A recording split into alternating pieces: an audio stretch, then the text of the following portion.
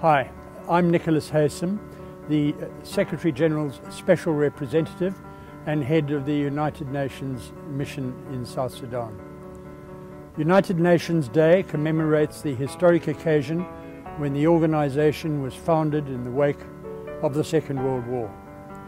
It is a chance for all of us to renew our commitment to global peace and security for all, while leaving no one behind.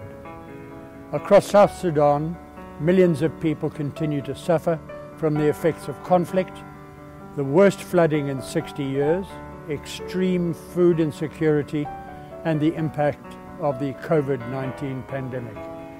Over 8 million people need humanitarian assistance and are at risk of being killed, injured, or displaced during conflicts.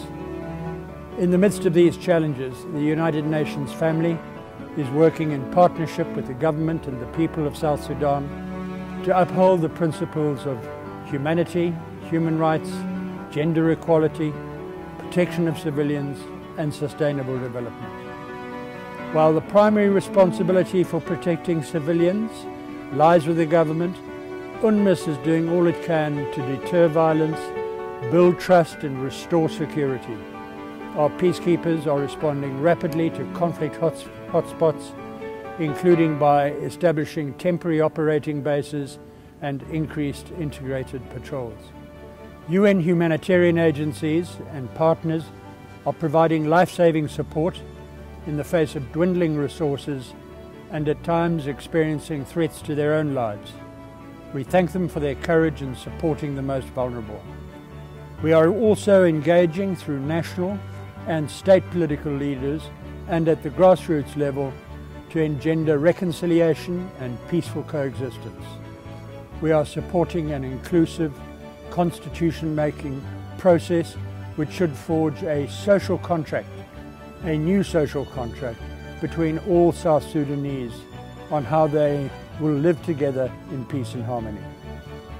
A decade ago, South Sudan proudly became a member of the UN when it won independence. That moment was accompanied by well wishes and support from the international community. That support is as urgent and as necessary today as it was then. The United Nations stands shoulder to shoulder with the South Sudanese people on their journey from war to peace. We could not carry out our work without the support of the communities we serve, and we thank you for that. On United Nations Day, I call on all South Sudanese stakeholders to commit to building a better future for the people of South Sudan.